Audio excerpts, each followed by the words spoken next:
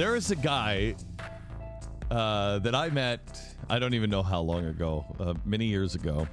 Found him very, very funny, and now it's to the point where I cannot even look at him without laughing. I don't think I've had a serious conversation with this man in I don't know how long, because I don't think he's ever serious. I don't think he's ever serious. I try not to be. His name is Brian Sack. He has been the czar at large. He is going to be doing. When I say he's going to be attempting to do some comedy stuff on GBTV. I have not seen any of. We launch on September 12th. Yes, Brian. I haven't seen anything. No, from you. So you should definitely go off to Israel. And just leave me sitting here. Well, no, I haven't seen you do. I haven't seen even a plan from you on the show. I was actually joking yesterday that I could just show up here at 6 p.m. and just kind of run through the office and say goodnight, everybody, and then just go back home. You could. I think that's what you do. Yeah. I think that's exactly what you do. Now, Brian has written a new book. Yes. Called The BS of A. How's that for good timing? What, you mean that's the name of the show on GBTV? Well, also the book, The BS of A primer in politics for the incredibly disenchanted. I mean, is there a better time to release a book with that title? Is it really pronounced primer or yes, is it primer? No, primer. It is primer. Yes. Okay. Yeah. I just want to show you here. Have you seen this yet? This is Barnes & Noble? I have not. This is Barnes & Noble 100. You're about to hurt my feelings, I bet. No. Okay. The Barnes & Noble 100. The bestsellers on BarnesandNoble.com right now. Okay. Number one is Michael Vey, the new one from Mercury Inc. Okay. Michael Vey by Richard Paul Evans. It's fantastic book. You read it with your kids. You're going to love this book. Wait a second. It's a new Harry Potter Twilight kind of thing. It'll be a generational book. First in a series of 7. I feel like my book interview is already being hijacked. Number 2 at Barnes & Noble right now is The Original Argument, which is the book that we released earlier this summer on the founders and the Constitution.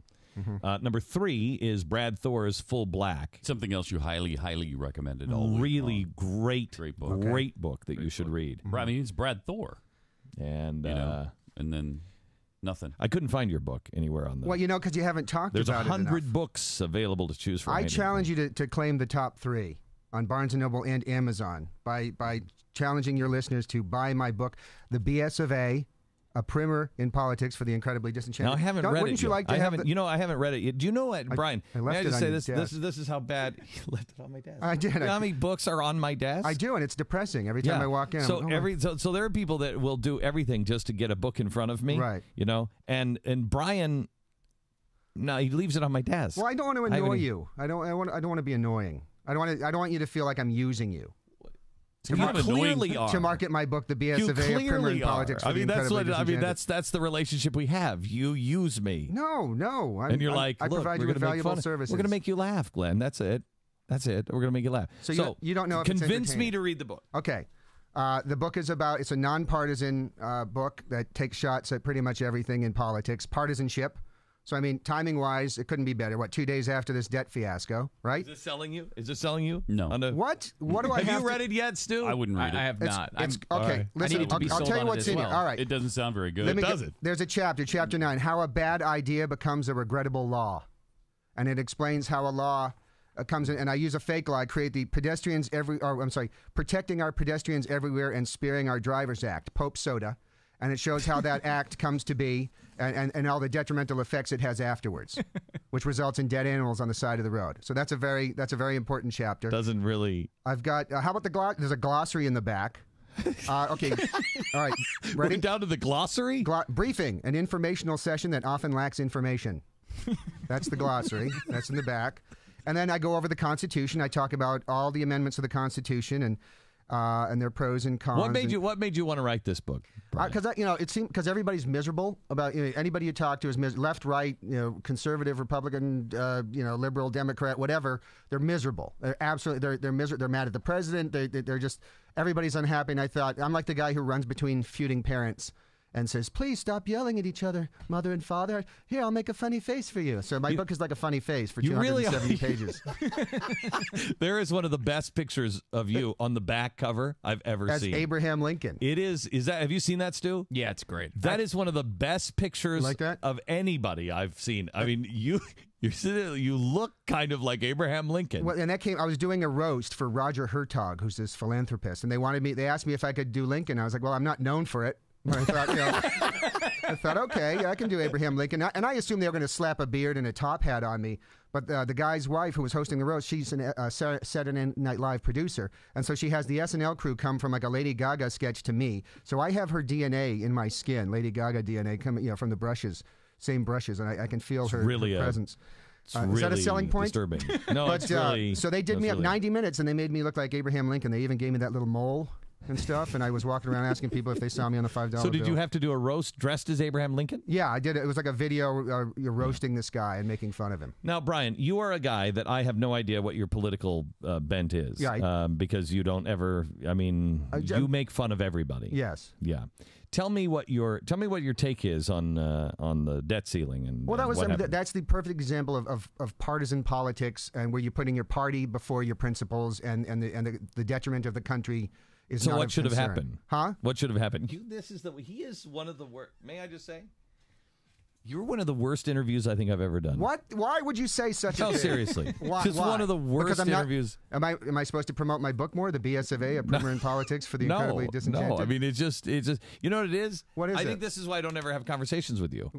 Because you're extraordinarily funny. When you go off and you do your little thing, whatever it is you do, I don't know. I've walked by where you've been getting beaten in our stairwell before, and I've just and somebody went, what's going on in there? And I'm like, it's Brian Sack. He's getting beaten up for comedy. It may be for comedy. It may be because I owed somebody money. It may have been. I don't know. We just don't even look at Brian anymore. We just are like, really? He's in camouflage, crouching above all the file cabinets in the other room. Yeah, It could be he's either gone off the deep end or he's filming something. I'm not really sure. So you never really know with you.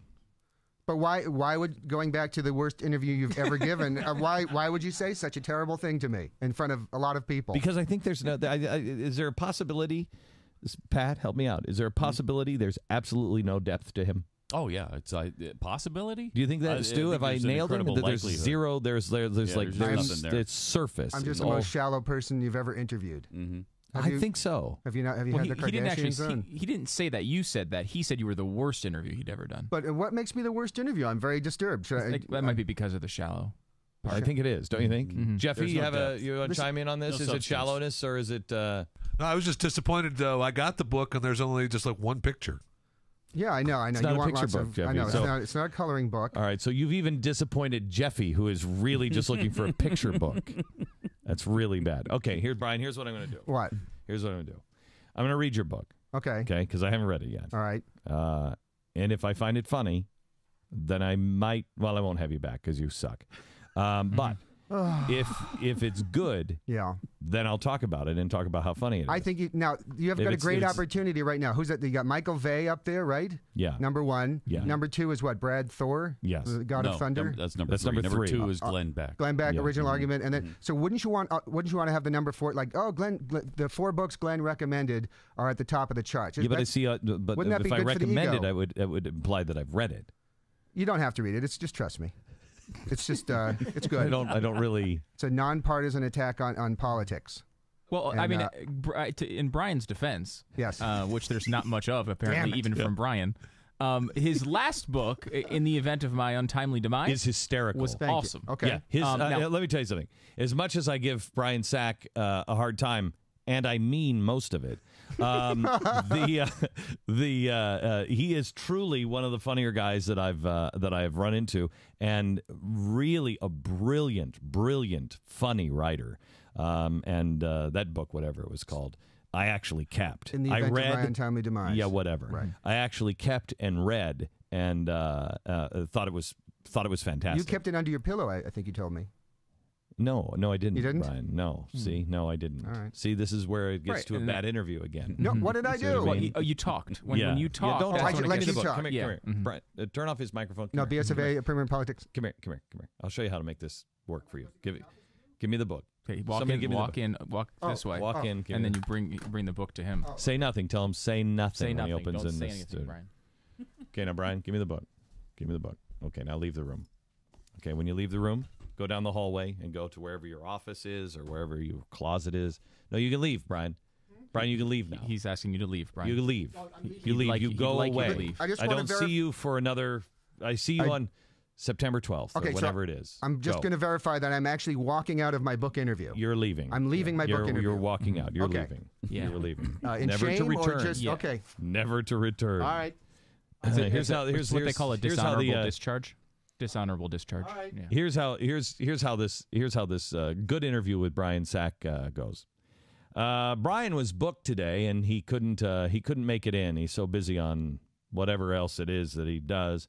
But he's a really, really, really funny, laugh-out-loud writer.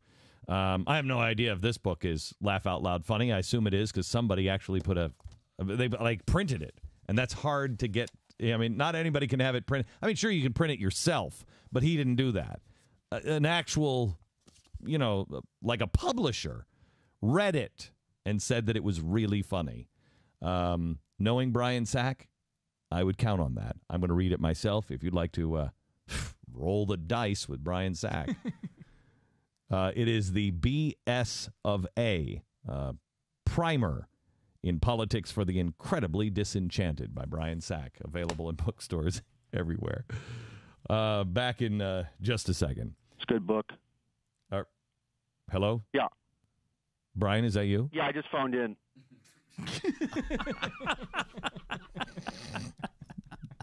The worst.